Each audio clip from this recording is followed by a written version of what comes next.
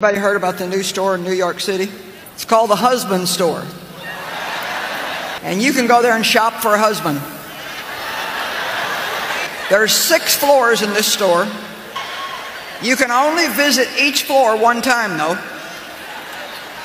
And each floor you go up, the value increases.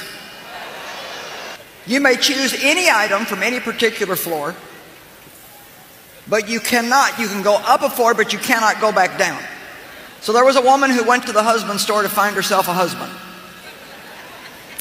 On the first floor, the sign on the door read, "These men have jobs."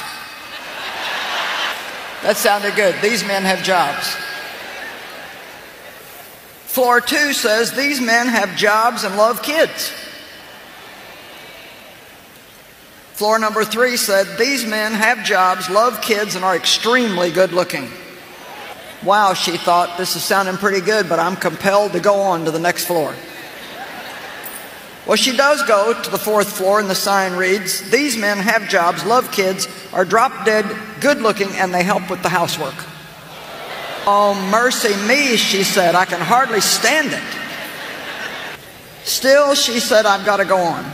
She went to the 5th floor. "These men have jobs, love kids, are drop dead, gorgeous, help with the housework, and have a very strong romantic streak." But she couldn't stand it. She decided she had to just find out what was on floor number 6. Floor number 6 said, "You are visitor 31,456. To this floor, there are no men on this floor. This floor exists solely as proof that women are impossible to please."